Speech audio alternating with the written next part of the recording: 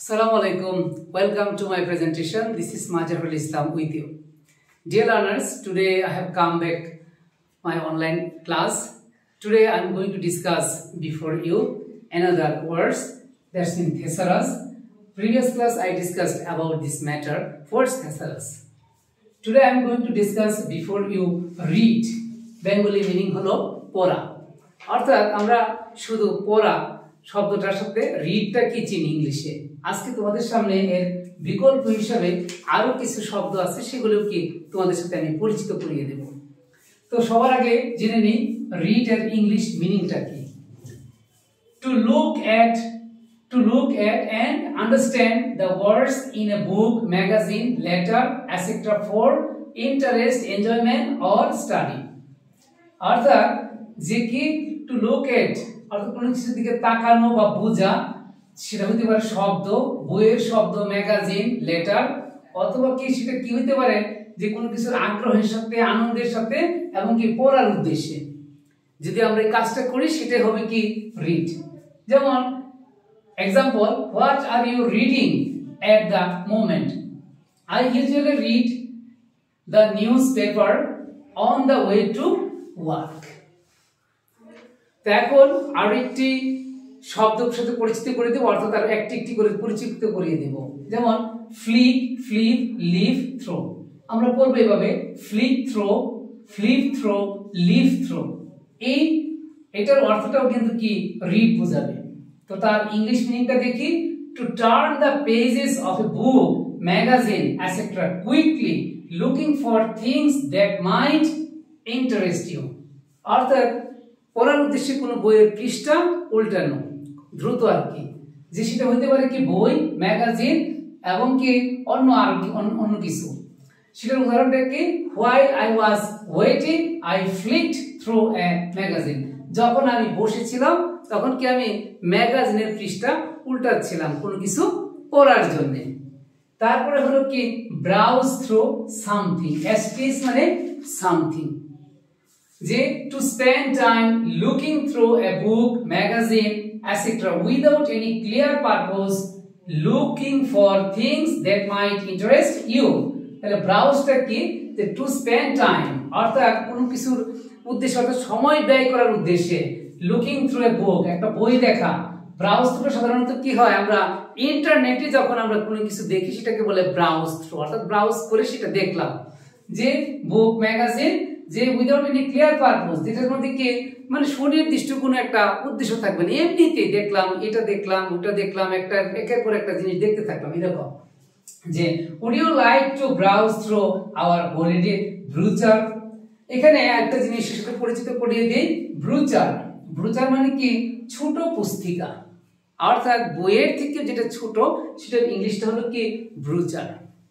তারপরে হলো কি scheme or scan through, skim or scan through, to read something quickly to get the main ideas or find a particular piece of information। আবার বলছি, to read something quickly to get the main ideas or find a particular piece of information। অর্থাৎ কোনো একটা জিনিস যদি আমরা ভালো করে পড়ি সেটার মূল উদ্দেশ্যটা কি, অর্থাৎ সেটার ভিতরে কি মেসেজ দেওয়া আছে, যে সেটা যে মেইন আইডিয়া, অর্থাৎ মেইন আইডিয়াটা কি। একটা বড় লেখা আমি পড়েছি, বাট পড়ার পরে কিন্তু কি মেইন আইডিয়াটা কিন্তু সেটার ভিতরে থাকে, অর্থাৎ লেখক কি উদ্দেশ্যে লিখেছেন অথবা কোন পারপাসে লিখেছেন। যে I want to skim through the article and write a short summary, write a short summary। অর্থাৎ আমি কি যে আর্টিকেলটা পড়তে চাই, তারপর কি যে সেটার একটা শর্ট সামারি লিখব। তারপরে পেয়ার ওভার, এসটিএস অর্থাৎ কি পেয়ার ওভার, এটাও কি রিড বোঝাবে something. To read something very carefully for a long time, to read something very carefully for a long time, কোনো জিনিস দীর্ঘ সময় ধরে কিন্তু কি পড়া আর কি। যে they spend weeks pouring over guide books and planning there holiday. অর্থাৎ তারা দীর্ঘ সময় ধরে কি করতেছে, যে তারা তাদের গাইড বইটা ভালো করে পড়তেছে এবং তারা পরিকল্পনা করছে যে কিভাবে তারা সেই তাদের হলিডেটা কাজটা তারা কিভাবে করবে। তো আবারও একটু রিক্যাপ করে দিচ্ছি যে রিড মানে পড়া, তার সিনোনিম হলো ফ্লিপ থ্রো, লিভ থ্রো। আবার আছে browse throw, scheme or scan throw, pair over. প্রিয় শিক্ষার্থীরা, এই রিলেটেড আরো কয়েকটি শব্দ রয়েছে, সেই শব্দগুলোও কিন্তু তোমাদের সাথে আমি পরিচিত করিয়ে দেব।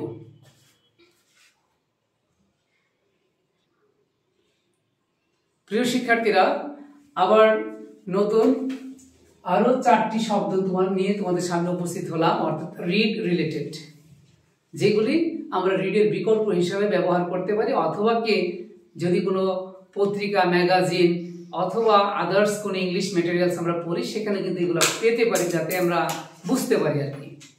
তো খেয়াল করি কি আছে, ডিভার সামথিং।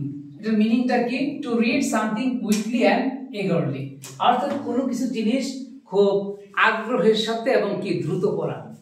হার ইয়াং ফ্যান্স ডিভার হার বুকস। তারপর রয়েছে প্লাউ অথবা ওয়েড থ্রু সামথিং। এটার ইংলিশ মিনিংটা হলো to read something long and boring, কোন জিনিস দীর্ঘ সময় এবং বিরক্তির সাথে আর কি পড়া, এরকম অর্থে। He is upstairs ploughing through financial reports. I can't possibly wade through all this. তারপরে deep into, to read short parts of something, অর্থাৎ কোন জিনিস যে to read short parts of something, কোন জিনিসের সংক্ষিপ্ত অংশ পড়া আর কি। যে it's a book you can deep into, rather read from cover to cover, অর্থাৎ একবারে গভীরে গিয়ে পড়ার দরকার নেই, পৃষ্ঠা উল্টে উল্টে কিছু জিনিস পড়ার এই ক্ষেত্রে আমরা বলতে পারি ডিপ ইনটু। তারপরে সার্ফ দ্য নেট, ইন্টারনেট অথবা web. To look quickly through information on the internet, stopping to read what interest you, অর্থাৎ কোনো জিনিস বা কোনো তথ্যের জন্য কি করা, খুব দ্রুত পড়া, সেটা হতে পারে তোমার ইন্টারনেট, এবং ইন্টারনেট থেকে পড়া, বাট সেটা মাঝে মধ্যে কি হতে পারে, তোমার আগ্রহেরও ব্যাঘাত ঘটাইতে পারে। কারণ আমরা অনেক সময় একটা জিনিস পড়তে গেলাম, সেখান থেকে যদি আরেকটা জায়গায় মুভ করি, তাহলে আমার স্বাভাবিক যে পড়াটা সেটা কিন্তু ব্যাহত হবে। তো প্রিয় শিক্ষার্থীরা, এখন এটার উদাহরণটা হলো I was surfing the net trying to find my deal job, অর্থাৎ আমি ইন্টারনেট ঘাঁটছিলাম এবং সেখান থেকে আমি আমার যে চাকরির যে ডিলটা যেভাবে আমি পেতে পারি সেটা আমি দেখতেছিলাম। Dear learners, I have already discussed before you about Thesaurus, today's word read, and read related I have already discussed before you some other words. What? Flip through, leaf through, browse through, and skim or scan through, pour over, devour with, plow and wade through, deep into, surf the net, internet and web. I hope that you have already enjoyed the class and you have got a lot of information, and if it is possible for you, you will try to write down, and then you will collect the information and you will try to use in your personal life, and read more and more, and collect vocabulary, and vocabulary greatly help you to understand the English meaning. Okay, thank you very much. See you next class very soon, and Allah Hafiz. Now I am going to end my session. Thank you.